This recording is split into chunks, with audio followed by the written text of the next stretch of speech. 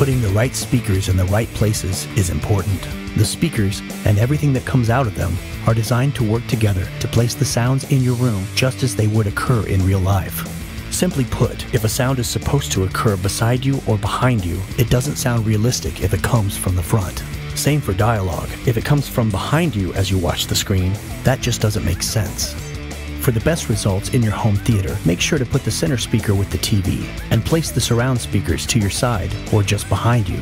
Make sure that the left speakers are on your left and the right speakers are on your right as you face the screen from your favorite spot.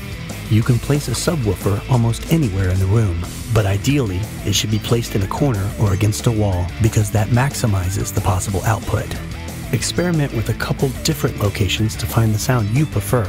Now, listen as the sound moves from your left to your right with this example of proper speaker placement.